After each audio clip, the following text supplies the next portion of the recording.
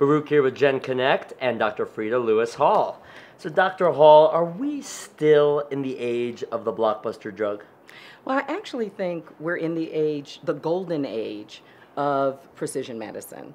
And by that I mean, blockbusters were drugs that we used that could treat vast numbers of people.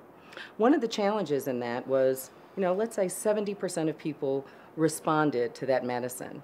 Those 30% did not. We are now in an age where we can be more precise. This 30% might respond, another 20% might respond better to another, and the rest to another still. And with our exquisite kind of understanding now of disease biology, how diseases affect us, we are now able to be more targeted and more precise in what we deliver to patients. We're not completely there, but we are off to, I think, a really good start. Now, when we think about that level of precision and then think about psychiatric drugs, your background is as a psychiatrist. It is. Do you think that it's become more acceptable, more prevalent to take psychiatric drugs?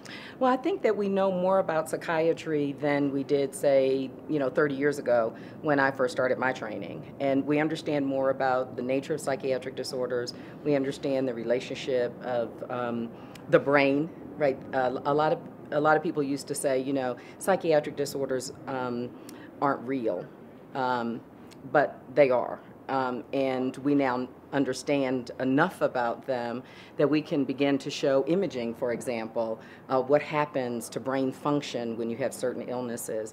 This kind of tangible,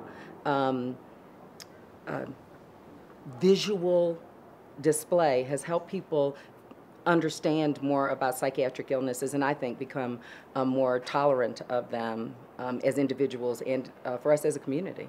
Thank you, Dr. Hall. And for more with Dr. Hall, be sure to check out genConnect.